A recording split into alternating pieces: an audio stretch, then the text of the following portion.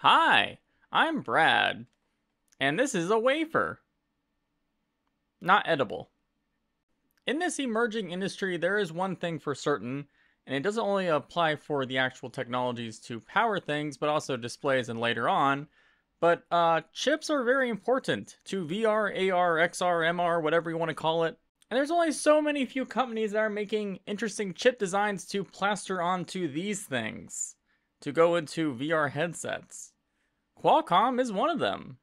It's no secret that with the XR2 platform, Qualcomm has been very successful in the very early days of this standalone VR headset idea. Every headset that pretty much tailors himself as standalone for the most part is using one of those XR2 chips. And there's some news recently that show that Qualcomm may have major more successes in this XR industry thanks to Meta. A brand new news that I think is very notable and I want to touch up on in this video just happened today. At the IFA conference in Berlin, Qualcomm Technologies Incorporated and Meta Platforms Incorporated announced a multi-year broad strategic agreement to develop premium experiences that leverage custom Snapdragon XR platforms for the Meta Quest platform. Both companies will apply their engineering and product teams to deepen a technical collaboration to deliver next-generation platforms and core technologies to accelerate a fully realized metaverse. Now, that already seems like a big win for Meta, since Qualcomm is doing very well in the actual XR platform, and any stricter, more connected effort between the two companies will allow Meta to have, well, you would assume, an edge over their competitors that are also using pretty much the same chips, and there are a lot of companies using these Snapdragon chips. But Upload VR actually reached out to Qualcomm, and Qualcomm told Upload VR that the chips that are basically developed together between Meta and Qualcomm won't actually be exclusive to Meta's headsets. Strange concept, because there's so many companies out there that I would call somewhat competitors to Meta's platform, but if they can use every chip that Meta decides to work together with Qualcomm to make and mass produce, then I'm not sure where the exclusivity comes from. This basically sounds very similar to the report I made not too long ago about the Meta Quest Pro and the Qualcomm next generation chip, which is basically a custom tailored XR2 where they separate the RAM from the SoC to get better cooling, which allows them to get better clocks, and that's pretty much probably going to be the chip that's in the Quest Pro coming out in October. But I actually was hearing a lot about this Meta Qualcomm partnership thing all the way back in February. So there's a lot of interesting things to kind of go over between this partnership and what it means for Meta and the landscape in general. It's overall a pretty good thing, I guess, if you're Qualcomm. One reason this may be seen as a positive for Meta is because they've had a lot of setbacks with their own custom silicon they were working on internally without Qualcomm's help.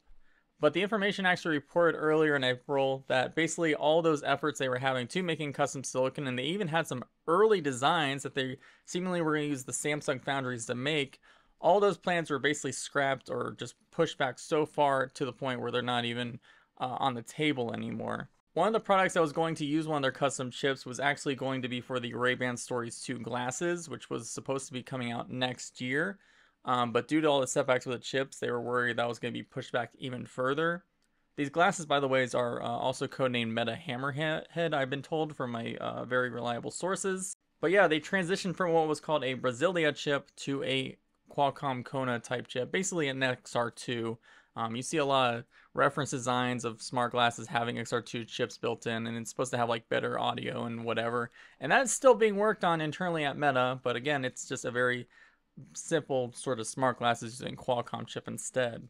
There was also another example of Meta's failures with custom silicon internally with their smartwatch project, and this one was probably a bigger surprise to everyone, probably within and outside the company, because the device that was going to use this chip called Carson, the smartwatch, was in very late stage development. They were very close to getting to a release date point for that device, but again, things happen and they completely scrapped the project yet again. So we will not be seeing a Meta smartwatch anytime soon, and we will definitely not be seeing a custom chip within that smartwatch anytime soon. And it also sounds like if they did want to go into smartwatch territory, they might even go with Qualcomm at this point because they are become such close friends.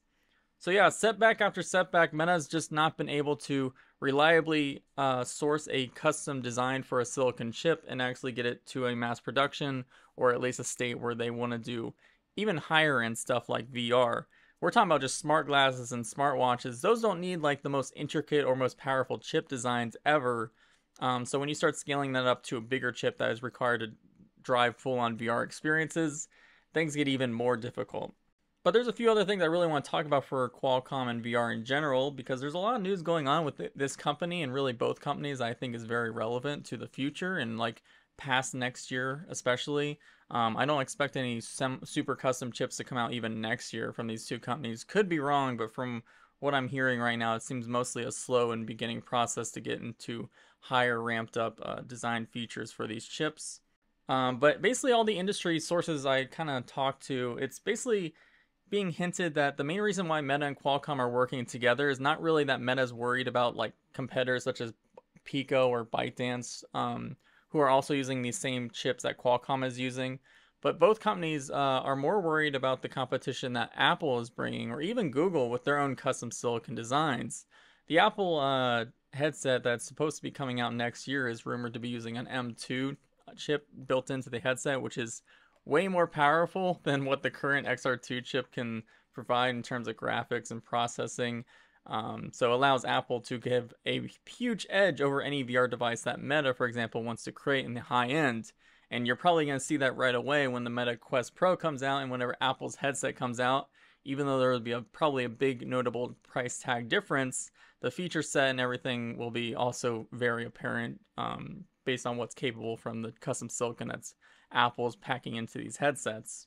So this collaboration between Meta and Qualcomm is probably to better position themselves against Apple as they constantly ramp up their own custom silicon designs. They have transitioned all of their products to their custom silicon, no more Intel or anything. And yeah, it's just going to keep getting bigger. And with Facebook just lagging behind with their own custom silicon, I just think this is probably what they've decided it's the best way to actually productize chips faster and develop chips faster. Now, even with this collaboration, you have to think, okay, well, XR2 is still very different in terms of like scale and size to an M-type series chip that Apple can use. What is Qualcomm going to do to compete with that, even with Meta's help? Well, one thing I always wanted to bring up with my VR crowd is Qualcomm actually acquired a company early last year for a ton of money, and this company was known as Nuvia. And Nuvia was actually founded by a bunch of former Apple SoC lead designers, which it's funny how things go full circle. And yeah, the company was originally planning to acquire licenses for the ARM technology to build server CPUs. And then Qualcomm saw what they were doing, saw that they could be basically transitioned to help Qualcomm actually release a competitor chip to the Apple M series chips for a bunch of different markets. And it wasn't really crazy to me that maybe one day, if Meta or some other company wanted to help fund Qualcomm to use this new Nuvia branch to build a XR version of that M1 competitor chip, it just seemed like it would make sense in the long run of things.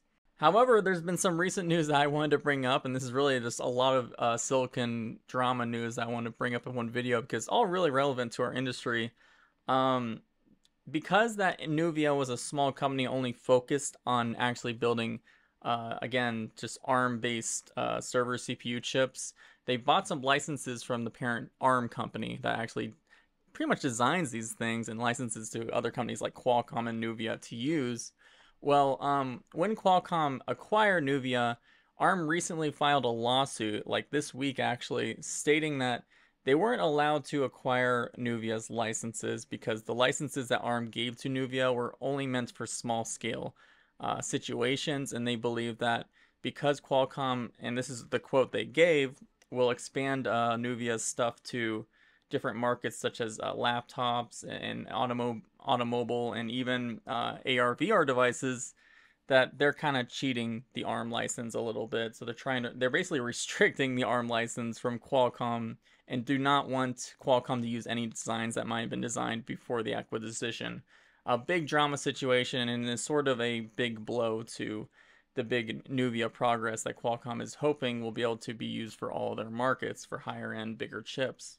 That being said, Qualcomm does feel that their ARM licenses that they already own from ARM basically could cover that Nuvia thing. So we'll see. I think they're probably going to settle at some point. I doubt they're going to make such a big deal out of this and really get it to court, but it is something that was probably going to slow down all the progresses of what the Nuvia team are trying to do at Qualcomm. I think last I heard that Qualcomm said the Nuvia chip was planned or slated to release their first version in late next year, which, yeah, hopefully they reach that, because even ARM themselves believes that they're going to use that Nuvia technology for AR/VR devices at some point.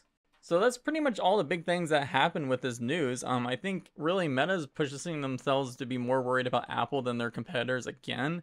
I think that's probably what they have to do. Meta is trying to transition very hard to a fully metaverse company, but they still are very behind in terms of the hardware and productization of all these sectors. They've been a software company for so long, and even though they dabbled with hardware and the Quest 2 has been a success, they still are nowhere near the scale for hardware that Apple is. And maybe they're worried about it, and they feel also that Qualcomm is a little worried about it, and things will be alleviated a bit as things go on. Now, this doesn't mean that Facebook cannot create custom chips anymore. We've seen some interesting chips come out from them, mostly focused to work with in unison with like a Qualcomm chip. For example, they showed off some research that they made a custom 7nm chip that's purely focused on rendering codec avatars. They're really realistic avatars, which you probably won't see for still many years in a consumer product. But that chip working together with like an XR2 chip might actually be possible, and something that Facebook would want to develop themselves because it's a smaller scale. They don't have to worry about the insane details that the engineers at Qualcomm would be able to fill in the blanks for. So yeah, that's it. Thank you, everyone, and thank you to all my Patreon people. You're all awesome. I'm gonna do cool rainbow effects with this wafer awkwardly until this video ends. Bye.